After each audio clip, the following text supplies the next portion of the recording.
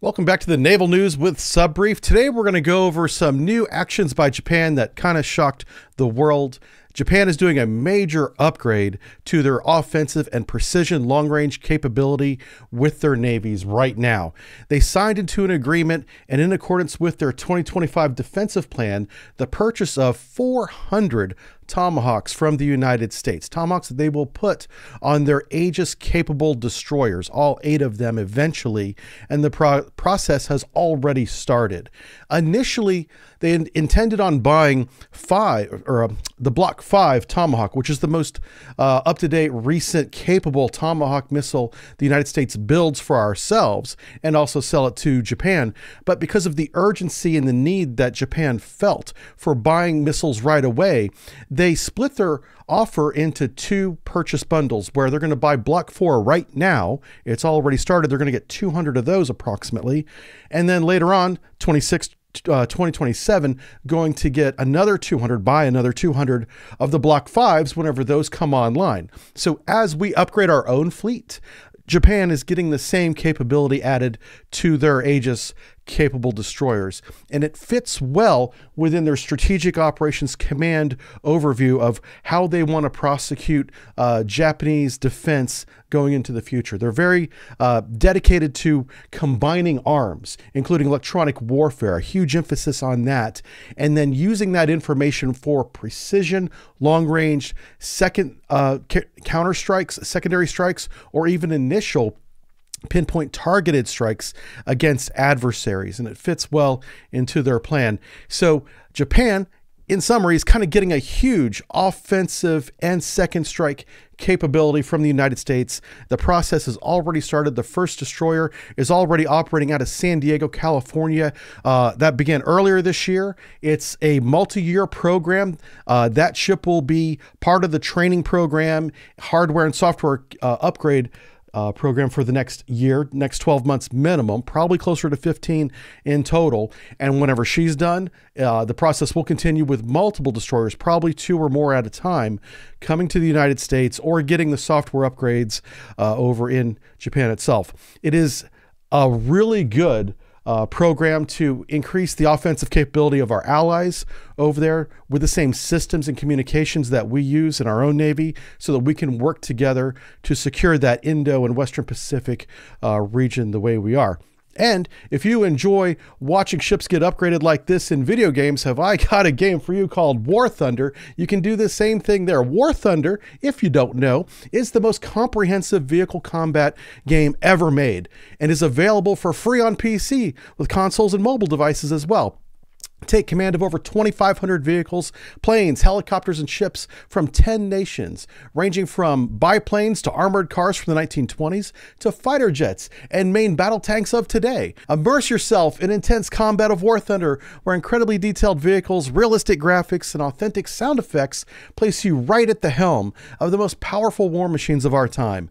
War Thunder has one of the most sophisticated vehicle damage models in gaming. Every vehicle is intricately modeled down to its individual components like engines, fuel tanks, weapons, and crew, all susceptible to damage or disabling from enemy fire, and different types of armor, shells, and missiles behave like their real-world counterparts. War Thunder offers 3 distinct modes, each ramping up in realism progressively. You have Arcade, which suits the craving fast-paced matches with enhanced vehicle performance and simplified physics.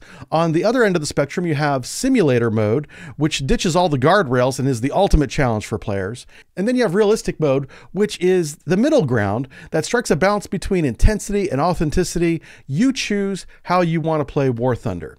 Now, join the worldwide community of over 95 million players in epic PvP battles every day and delve into the breathtaking experience that is War Thunder with unmatched wealth of high-quality content to discover. There's simply no better game suited for fans of military history just like you. War Thunder is available for free. You can play it on PC, PlayStation, Xbox, and mobile. Sign up using my link in the pinned comment or video description.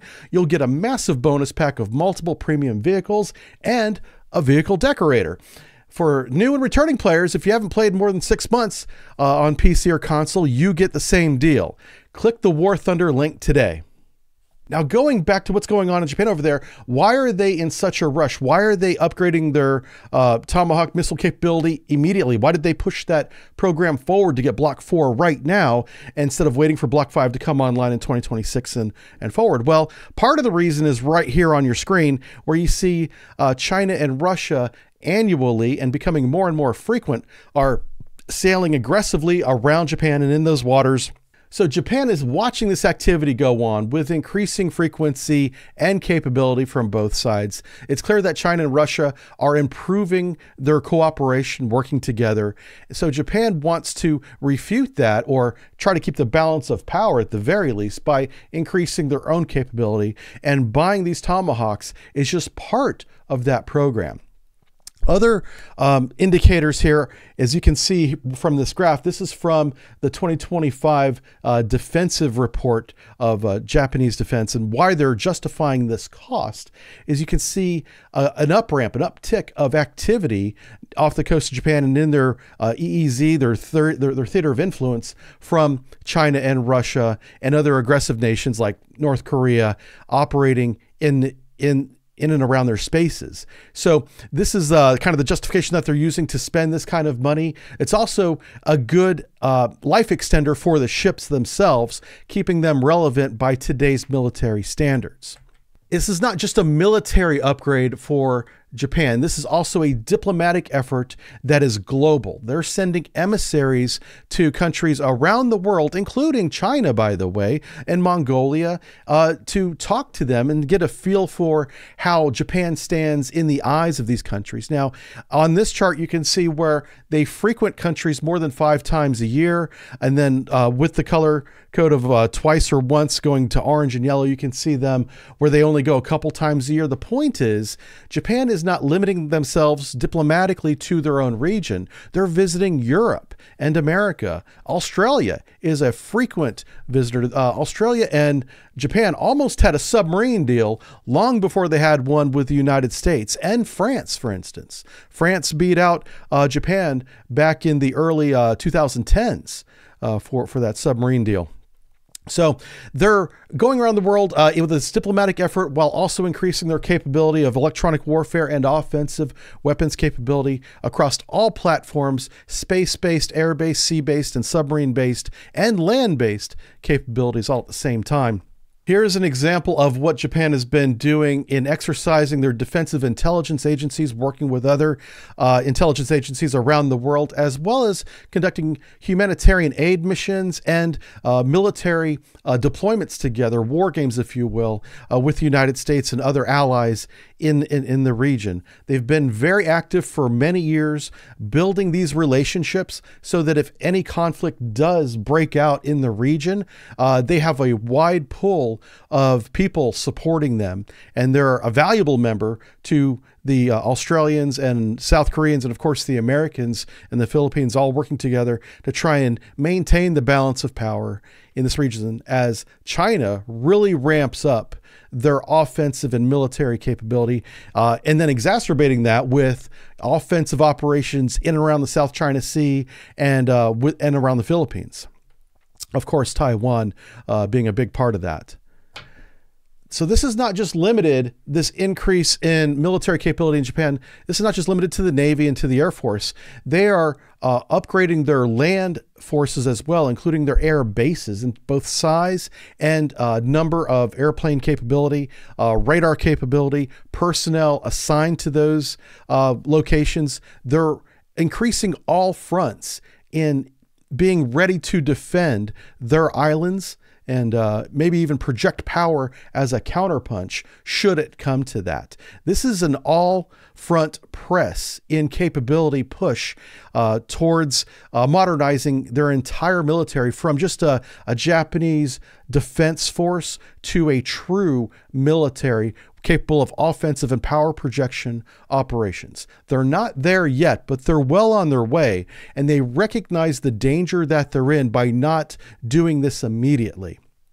This is a very good sign for everybody. So we'll continue to keep an eye on this as they progress through 2026 and 2027. They're working closely with the U.S. Navy in increasing those capabilities on board those 8 destroyers. We're also going to be doing videos on those 8 destroyers. Those will be coming out over the next 8 weeks. So I look forward to seeing you over there. Leave your comments below, and don't forget to click the link in the description and support the sponsor that supports this video. Check out War Thunder now by using my link to sign up and get a massive free bonus pack for PC and consoles. Click the link in the description or in the pinned comment.